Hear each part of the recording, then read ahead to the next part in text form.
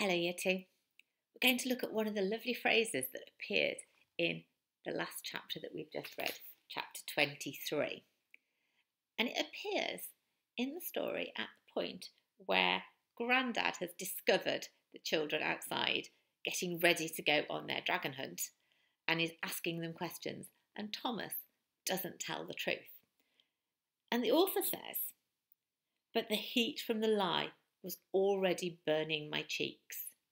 So let's think about that.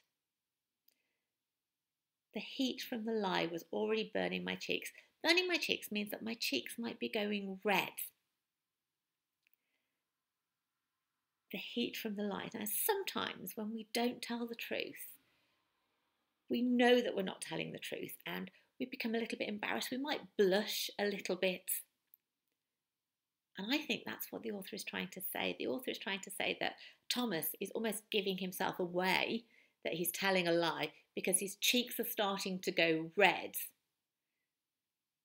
But the author hasn't used that. She hasn't said he blushed. She says the heat from the lie was already burning my cheeks. So we have to use our inference skills to work it out.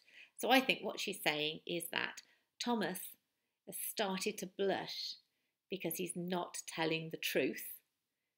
And that's something that might give him away to Grandad. Hope that helps, Year 2. See you soon. Bye.